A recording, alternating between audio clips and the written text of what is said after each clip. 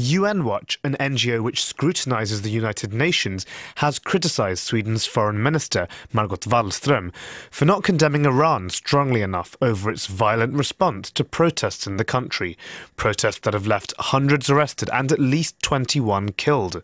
UN Watch has also criticised Sweden's lack of commitment to an emergency UN Security Council meeting on the situation in Iran, which the US called for 2 days ago. Hillel Neuer is the executive director of UN Watch. The position of the Swedish foreign minister is troubling. There are hundreds of thousands of people affected by what's going on. Iran is directly implicated in events throughout the region. Neuer claims Sweden is neglecting its duty to advocate for human rights. There's no question that what is happening now should be of urgent concern to all United Nations bodies, including the Security Council. We've had sessions on many issues around the world that are similar in the past.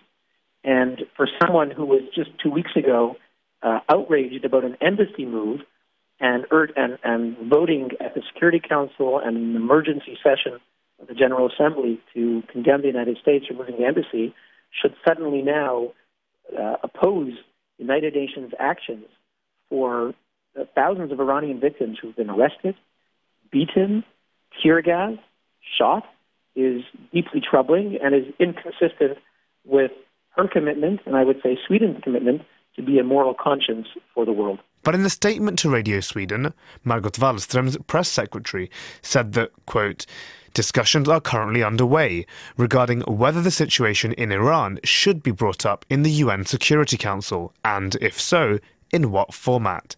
He insisted that Sweden's position is as yet undetermined. Speaking to Swedish media on Wednesday, Wallström defended the right of Iranians to protest. Wallström said, it's a worrying development and completely unacceptable to see so much violence aimed at protesters. The right to demonstrate and freedom of speech are fundamental human rights. Hillel Neuer of UN Watch believes the statement didn't go far enough. It's not strong enough. It took some time for her to speak out, and what we've seen are some statements, but we haven't seen moral outrage. We haven't seen the vehemence and the urgency. There's a lack of urgency in her remarks. But Wallström's press secretary told Radio Sweden that Wallström was among the first foreign ministers to comment on the situation in Iran. And earlier this afternoon, Wallström took to Twitter to make an additional statement on the situation in Iran, insisting that Sweden supports democracy, human rights and the rule of law. The deaths, mass arrests and restrictions on the internet that have taken place in Iran are unacceptable, Wallström wrote on Twitter. A vote on whether to call a Security Council meeting is expected later today. Philan Chatterjee, Radio Sweden.